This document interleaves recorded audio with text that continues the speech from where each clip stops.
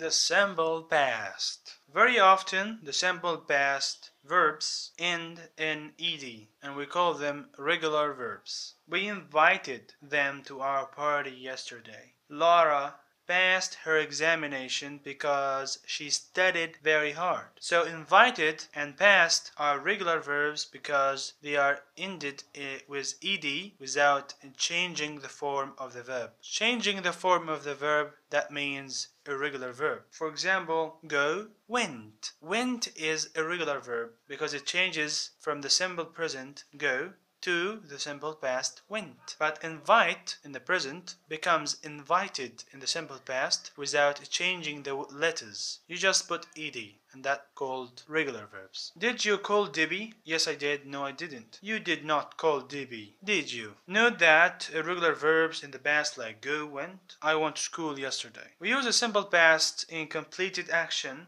Use a simple past to express the idea that an action started and finished at a specific time in the past and highlight specific time. Examples: I saw a movie yesterday. Yesterday is specific time. I didn't see a play yesterday. Last year I traveled to Japan. Last year I didn't travel to Korea. Did you have dinner last night? She washed her car a few months ago. He didn't wash his car. So they're answering a question, okay? The question is like, did she wash the car yesterday? Yes, she did, or no, she didn't. Yes, she washed her car, or no, she didn't wash his car. Use number 2, a series of completed actions. We use a simple past to list a series of completed action in the past, to order things. Series 1, 2, 3, 4. These actions happen first, second, third, fourth. We don't know actually what happened first. Examples: I finished work, walked to the beach,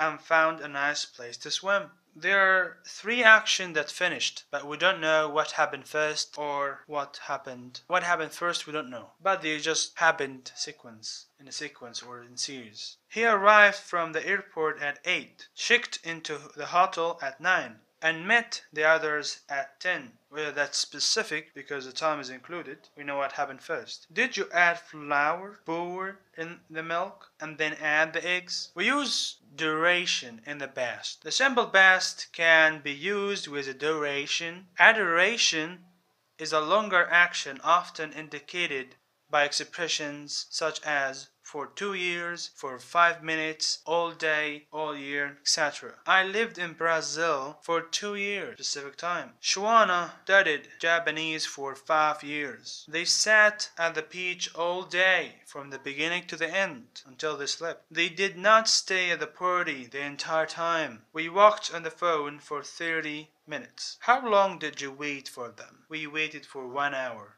Specific time. The simple past can also be used to describe past facts or generalizations which are no longer true. The use of the simple past is quite similar to the expression used to.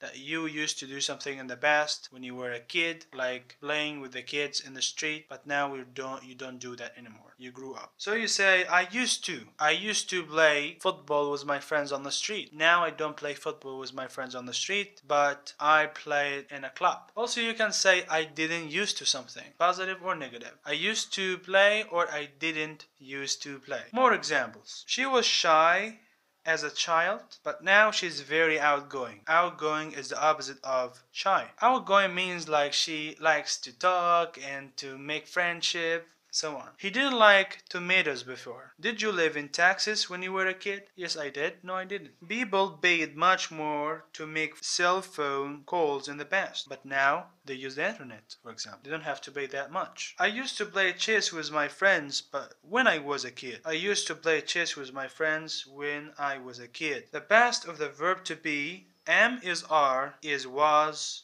and were. So we'd say he was, she was, it was, we were, you were, they were. Thank you for watching this video.